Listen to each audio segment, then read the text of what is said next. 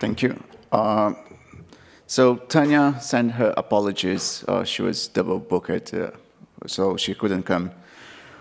So my name is Raniere Silva. Most of the time online, I use RGAIACS as my username. So if you're looking to find me online, that's my username.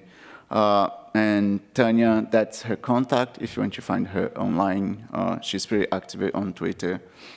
So how this Jupyter proposal kind of start was last year on this same city in Edinburgh. So there is a project from Horizon 2020 that's a big grant project from the European Union. And one project under that umbrella is the OpenDreamKit. So the idea for this project is to work on infrastructure for researchers. And one of the goals is to strengthen virtually research and environment. So, for example, Jupyter's notebooks and all the Jupyter ecosystems. And last year, as I was saying, we had a meeting that was the computational mathematics with Jupyter and at the International Center for Mathematical Science. So the institute, Software Sustainability Institute, where I work, we have some fellows, and one of the fellows is Alexander Konovalov, and he's one of the co-investigators for the OpenDreamKit project. So he kindly invited me to join the team for this 1 week, half talks, half hackaday, which was kind of nice. So during all the conversation that people was having, we started talking about how to develop the lessons, because most of the people, they was interested in that. So at some point, it was like, we want to have lessons in a website that looks nice, not exactly as nice as this one, because this is an old one.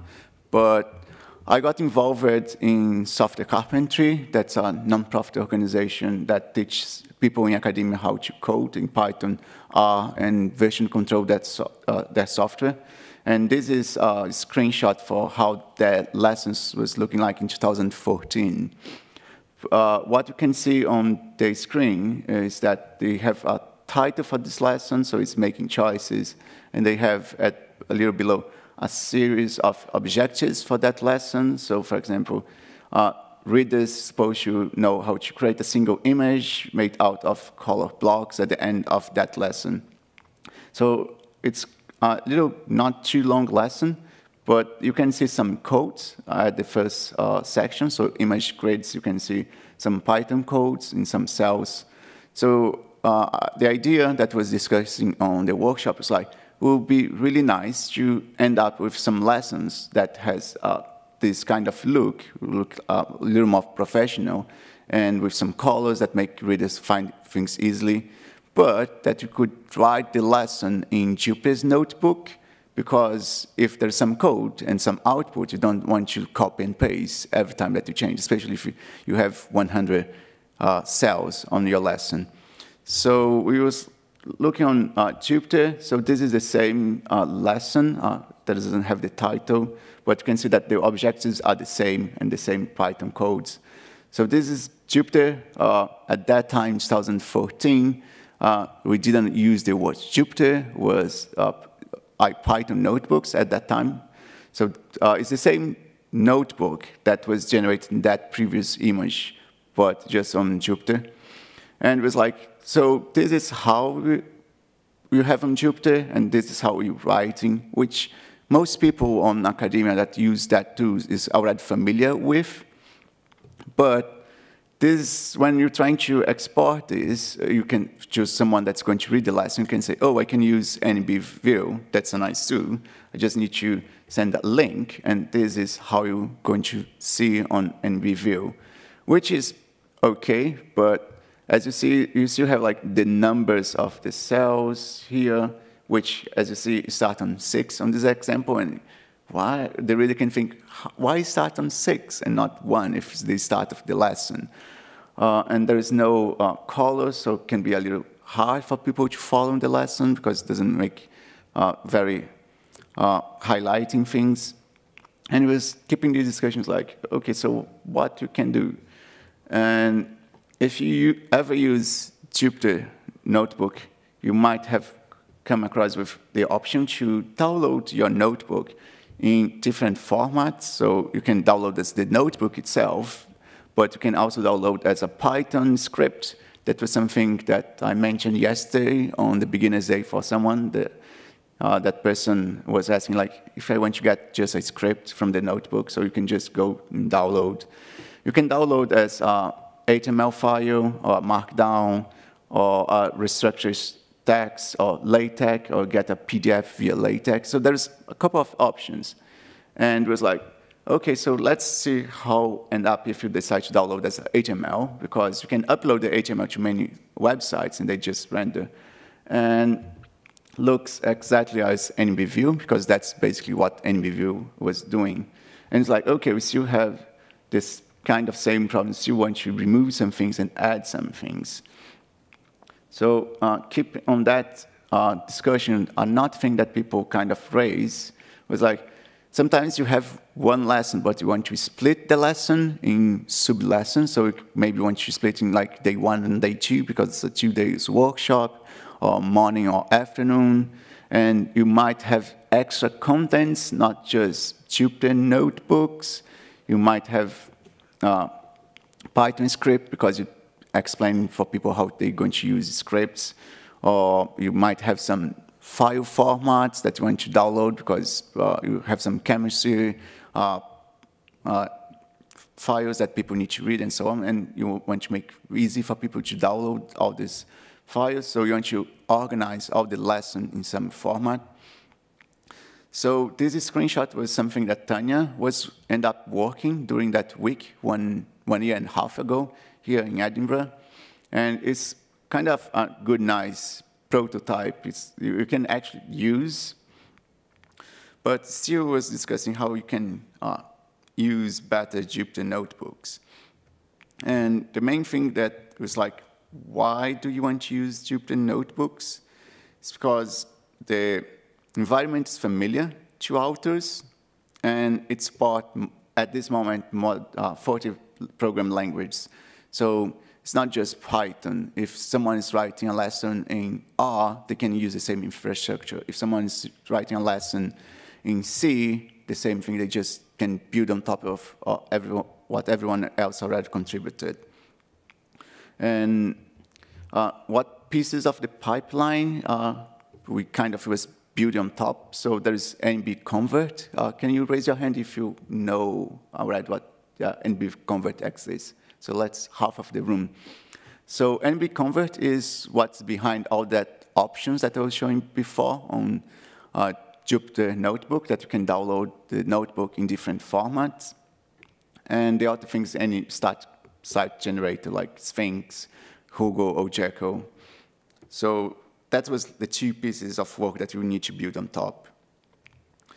And Tania was, again, working on other ideas, mixing Jupyter Notebooks and Jekyll. So that's one of the Git repositories.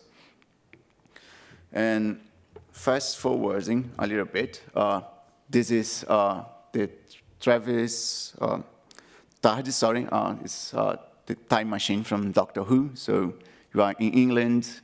So I want to put this image. I ended up in EuroPython last year. So that's the photo of some discussions, not on the discussion, but some of the people was close by.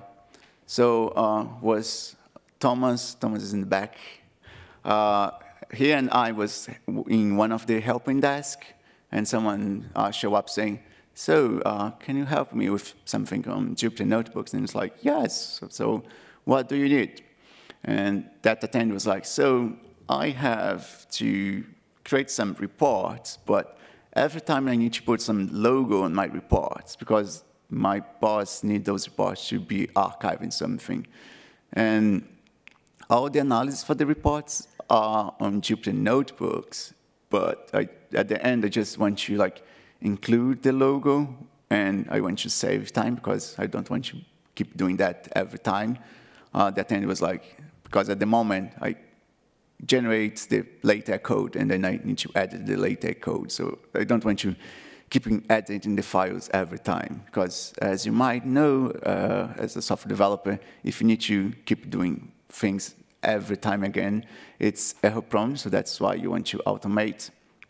And at that time on the table, I was like, yeah, you could like create a LaTeX class and try to avoid to do most of the editing. And Thomas was like, oh no, but you can have customs templates for NB convert. And I was like, oh yeah, that's true. So so that was like, it's funny because I never, I was using that option a long time ago, but I kind of forgot what was. So this is demo time, just to give you an idea of how NV convert and the custom templates work. So we're going to do this on the shell. I think it's okay for people on the audience to read. So there's a few files here. The 04 minus con.ipynb is just the Jupyter Notebook. So if I do less on that file, it's just JSON format. If you ever open that file without, it's just a plain text. So there's nothing extra special on that one. And there is a template here, this full template that I basically just download from the source code from the node NB convert. So it's exactly the same file. And they use Ginger too. So if you ever edit any of the Ginger files to template, so you're going to be familiar with this instructions, extend. So it's just saying that's extending one previous template, and there's blockers and so on. And not going too deep on this one, but it can create, can use that template to generate the HTML file from the IPython notebook. So I can type Jupyter NB convert, and I can pass the file. I can use template, and I can pass a file. So full TPL, and I can pass the file name. And it's going to generate saying that it convert. So I'm just going to switch the screen to open on the browser. So it's this one here. So that's the output. I just refresh so you can see. And it's pretty similar of one of the screens that I showed you before on the Jupyter Notebook. But if I want to say, oh, I want to add some extra information, I can build on top of that template. So I have a custom A here, and I'm just going to show you a diff so you can see what I make the change. So full TNP and custom A TNP.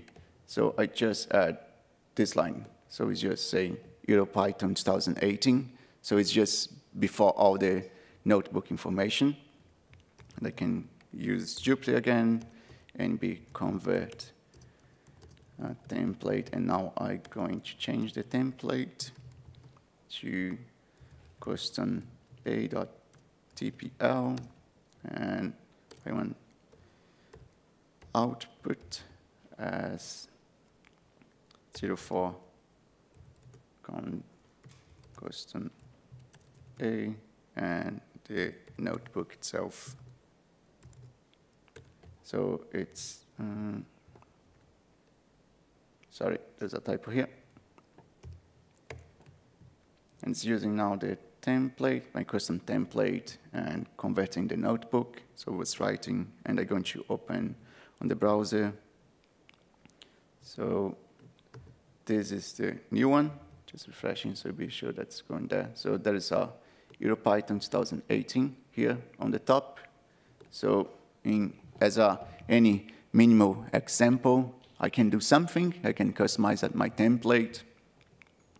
And then I want to do something more interesting, just like not just a text. I can maybe add an image. So that's the second one. So the difference between the full and the custom B. So I just add an image here. So you can see here. So just a HTML tag with the image. And you can convert using the same command, just changing the template here. This one. And I'm going to switch to the other one. So then I have the logo of the EuroPython 2018 here. So the idea is like, if I can do this with like just changing one line of code, I might be able to add any other kind of information that my employee might want to have on the report, the logo, the address, any email, or anything. So that's what Thomas had suggested her to use this feature from NB Convert. And it was like, this looks very good, but it's kind of, the users are just accessing the Jupyter Notebook and see some at the top of the iceberg. And that's just 10%. The 19% of everything is under the water, and no one's kind of seeing. That was the case of that attending. And the same attending that was like yesterday on the beginner's day. So it's like, maybe you can see if you can improve that and they make that more visible in terms of templates and so on. And that's what I end up talking with Thomas on last year. It's like, what I can do. And he was like, maybe you can send a proposal. And I was like, OK. I know that like Python has proposals. They have the PEPs. And I was already kind of familiar. I read a few of them, especially PEP 8. That's about coding formats. It's like, OK. Thomas told me that there is a Jupyter Enhancement Proposals, so I started looking online. And it's like, OK, there's a Git repository that's from the Jupyter organization, and it's called Enhancement Proposals. And it's like, reading the README, and it's like, yeah, that's the procedure. If you want to suggest something, you can copy one of the files, create one directory, open a pull request. So that's what I decided to do. I decided to open a pull request, saying like, can you add templates as metadata? And this is an enhancement proposal for this pull request. And you can see that Thomas had a comment just left to me. So my idea was, because I want to reuse the same template over and over again, every time that they're going to export this, it's supposed to be saved somewhere. So that's why it needs to be something on the notebook format, not just the Jupyter interface. So that's why I end up sending the proposal. And there was a few comments below, and I include like an image, a screenshot. Like, this is how I envision the idea. You can go to the Jupyter interface, and you can say, this is, I want to set a template. That's my template, custom template that I want to use. And later, you can just go and download that. At the end, we had some discussions on the issue, but I ended up being too busy to just push and get like a kind of prototype and explore more the ideas. And if you propose something and you're really not able to take forward with lots of time, it's kind of keep open. People was very welcome from everyone from the Jupyter community, sending feedbacks and so on. So it's kind of my fault to not have too much time. But that was what I want to share with you today. I want to thank especially Thomas for all their contributions and push me to share this. And if you have questions, I'm open to having questions now. If you want to make questions later on Twitter or anything, that's my ID and Tania's ID. Thank you very much to listen.